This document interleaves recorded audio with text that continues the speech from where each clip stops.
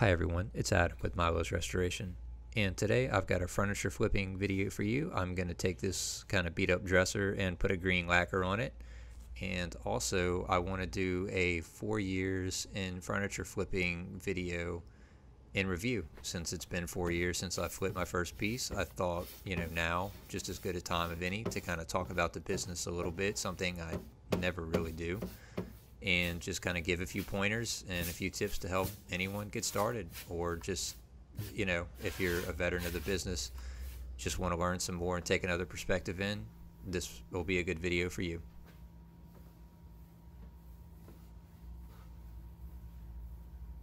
So I got into furniture flipping after a pretty long stint in building furniture for clients.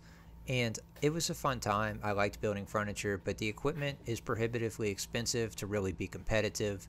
And obviously, if you're building a custom piece of furniture, it's probably going to be a pretty costly process for you and your client. So the value proposition of furniture flipping to me was just really amazing, because you could take a $50 dresser, for instance, and turn it into something that could sell from anywhere to $200 to $800, and the possibilities are really endless. So, like many of you, I'm sure, I started after watching a few videos on Facebook. I flipped my first piece. It was like a Drexel corner desk, and it had some kind of chalk paint on it, I'm sure. It really wasn't a very good looking piece compared to the stuff that I do today, but you know what? It got me interested in the business, so that's all that counts really, I guess.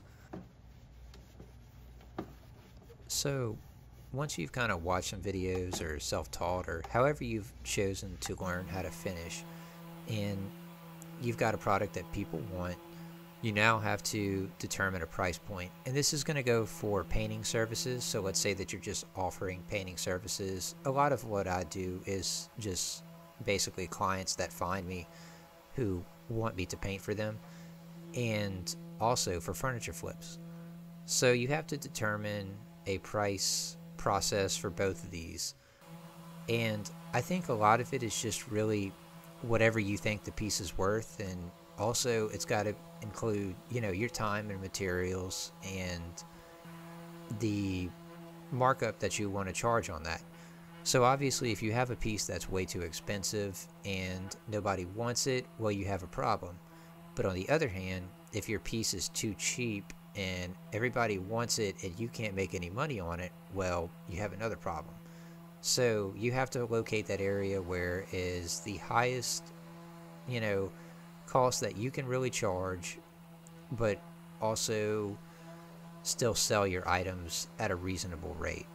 Some people will choose to sit on their items and charge a higher rate. I think if you have a large shop, that works, but for me, I try to move things quickly. So I also kind of think it's important to identify a niche and get really good at it. You could be somebody who just restores mid-century pieces and resells them, or you could be somebody who, like me, does kind of production finishes. I just try to replicate factory finishes, and I do a lot of the high gloss stuff. People have kind of come to me for that, and I've built a little bit of a following on that kind of reputation. Or you could be somebody who does more of the artistic stuff with stencils and gold leaf and things like that. I've never personally been that person. I'm just a production guy. I'm not really an artsy person, but I kind of wish I was sometimes, because I see the things that people create and I can really see how people love to have those kinds of things in their home.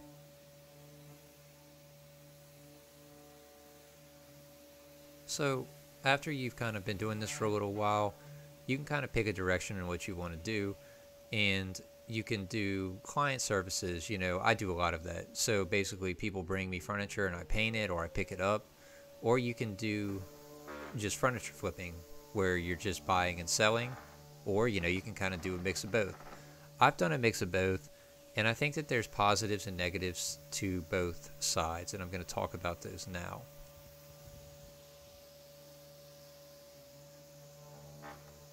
So you kind of have two choices once you start furniture flipping. Do you want to just buy furniture pieces, refinish them, and resell them? Or do you want to start offering services to clients like lacquering or restoration of pieces, or, basically doing a flip on their piece that they supply to you? Or you can do something where you buy something for a specific client and then, you know, do what they want with it. Now, I think that there's benefits to both. Obviously, I've said that. Um, the benefit to doing both is that you bring in the extra business of people that want that custom touch. The drawbacks of that is that you're kind of setting the stage less than you are whenever you sell something. Whenever you sell something, you have a lot more control over it. You know, if I'm selling furniture, just flips, I don't offer delivery, I don't offer pickup. Um, People have to come whenever it's convenient to me to pick up the furniture.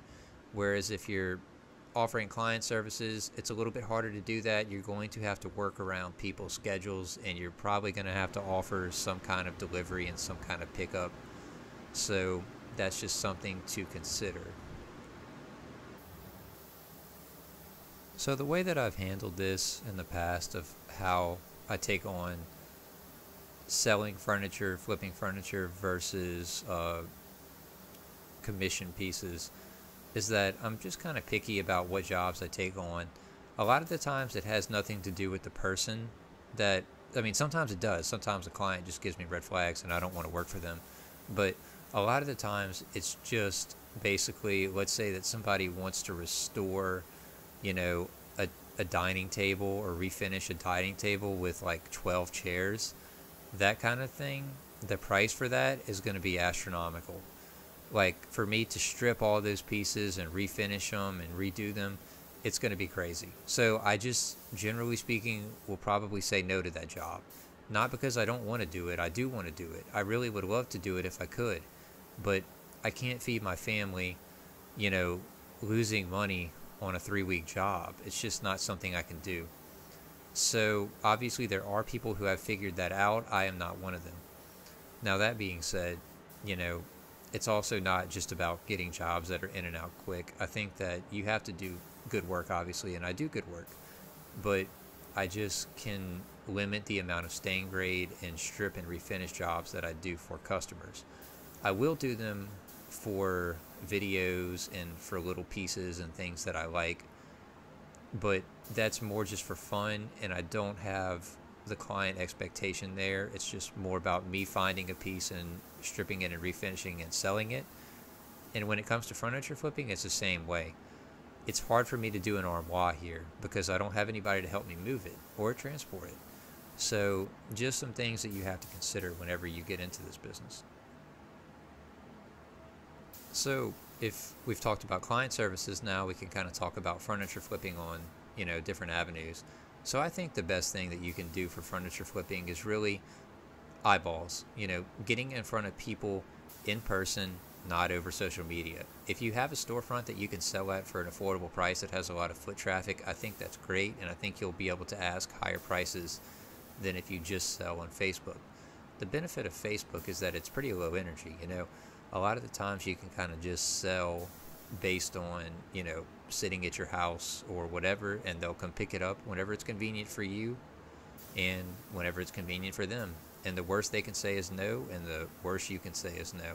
So really, that's it. It's easier to do, it's easier to deal with.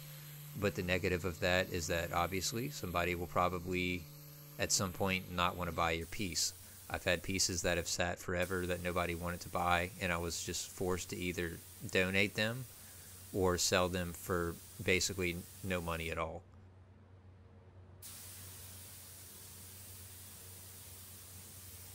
So another kind of decisions that you'll have to make is what kind of equipment do you want to use and what kind of products do you want to use. And with the products that you use, I'm going to go ahead and include about some information about warranties. Now, I guess you could say that I would offer warranties on my pieces per se, in the sense that obviously if I have a piece that has a major adhesion issue, I'll probably fix that. But if there's a piece and somebody, you know, runs into it or something like that, or damages a drawer, it's really hard to warranty that at a lower price point. You might consider raising your prices and offering a warranty. That can be something that might be attractive to clients, but I really am tendency to believe that warranties can get abused pretty easily. So I think that it's best to just kind of, be reasonable with your clients. I've never had really somebody call me about something that I've done before. Not at least for the first year or two. I have had a person that wanted me to touch up some spots on a table that I did for them, but it was probably after 2 or 3 years, and I agreed to do it, and they agreed to pay me. But with that comes with what kind of products do you want to use. So I use a really good process, and I'm very confident in my process. I know that my process is definitely going to last for a long time. I use a pre-catalyzed lacquer, or I use a 2K polyurethane, or I use some kind of good cabinet grade enamel. I don't use latex wall paint. I don't use mineral paints. I don't use stuff like that. I'm not saying that all mineral paints are bad. I'm not saying that all wall paints and furniture flipping paints are bad. But I am saying that, hard waxes and stuff like that are not going to be quite as durable.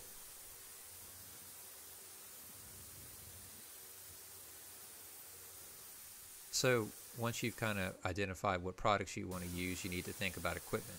So going back to a point that I made very early on in this video, I really did get burnt out on buying equipment for woodworking, so I like to keep my furniture flipping equipment minimal. And I'm going to talk about that now as far as what I think, what kind of equipment you need, and what I would like to have if I could start over from day one with zero equipment.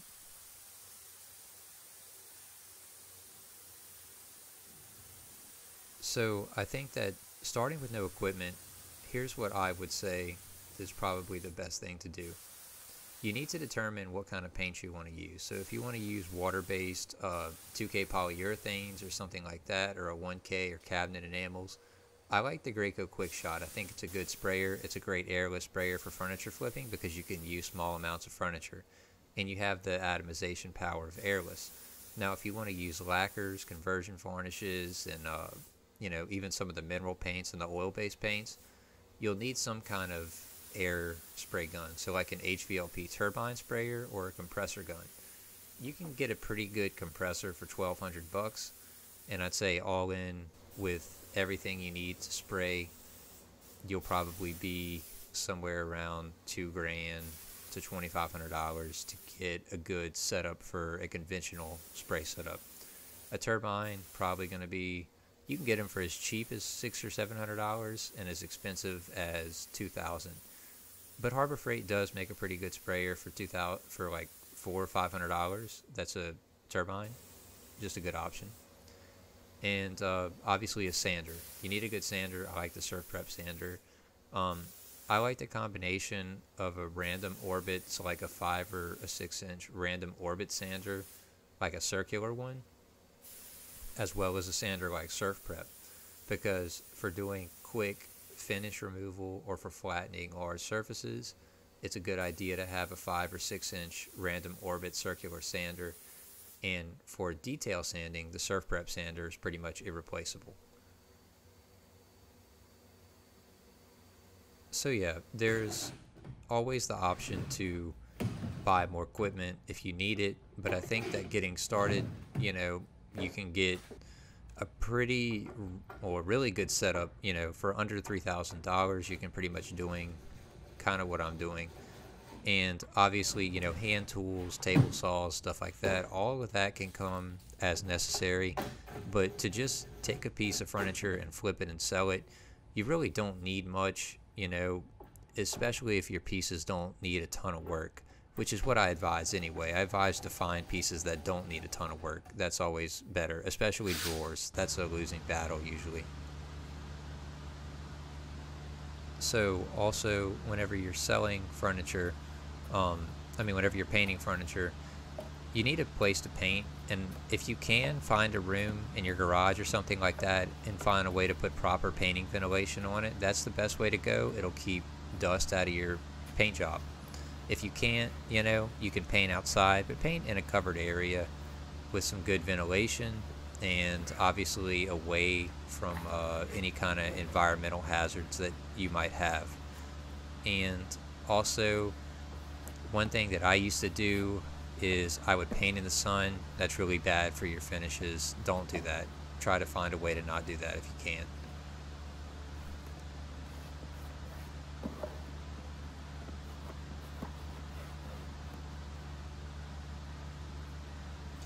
So yeah, that's just kind of the first of these videos that I've done. If it has a good response and people seem to like it, I'll make another one. I'll answer specific questions if people ask them. But yeah, that's just kind of my experience in furniture flipping and what I've seen over the years. It's definitely developed, and it's definitely been a journey for me, and I'm still going strong today, and I still enjoy it, even though sometimes it can be really tough. But you know, I don't think I'm gonna quit doing it. So just something to consider. It's a great business to try out. You don't need fancy equipment. It's nice to have, but at the same time, I think it's a pretty low budget way to start a side hustle in the grand scheme of things.